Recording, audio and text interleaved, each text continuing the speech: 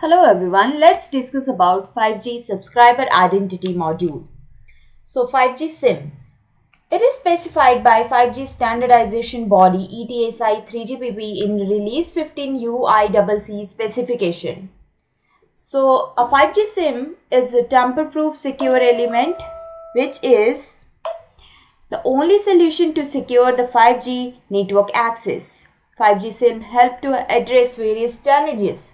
What are the challenges? First is subscriber identity privacy.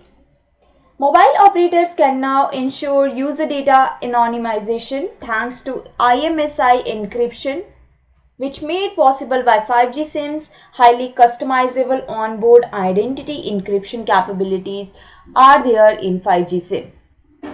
Cyber resilience, that means mobile operators can securely and remotely swap on demand the authentication algorithm which is contained in the SIM. This is all because of key rotation management which maintain a trusted environment. Next, seamless 5G roaming experience.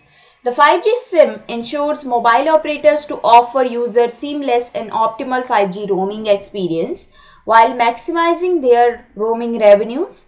This is because of the 5G SIM based over-the-air 5G steering of roaming experiences or capabilities. So these are the challenges which is by the 5G SIM.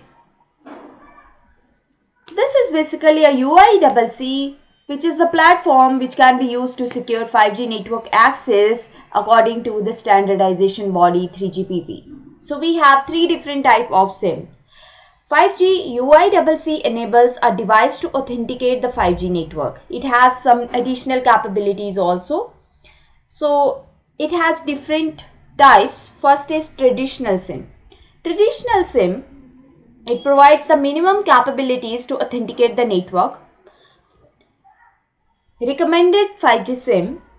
It uses the full power of 5G Phase 1 for enhanced mobile broadband. SIM Alliance recommends adopting this SIM at the 5G launch as there is a full backward compatibility and it is the most future-proof SIM.